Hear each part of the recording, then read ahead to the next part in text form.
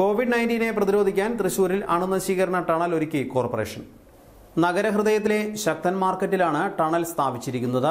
തൃശൂർ ശക്തൻ മാർക്കറ്റിൽ ഒരുക്കിയ ഈ ടണലിലൂടെ കടന്നുപോകുന്ന ഓരോ വ്യക്തിയും ഇനി മുതൽ അണുവിമുക്തമാകും.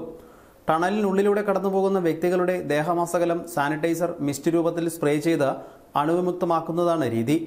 ഇതിനായി ടണൽ സ്ഥാപിച്ചിരിക്കുന്ന വഴിയിലൂടെ മാത്രമാകും ഇനി മുതൽ മാർക്കറ്റിനുള്ളിലേക്ക് പ്രവേശിക്കാൻ കഴിയുക. ഇതുമൂലം മാർക്കറ്റിലേക്ക് എത്തുന്ന ഓരോ വ്യക്തിയും അണുവിമുക്തമാകും.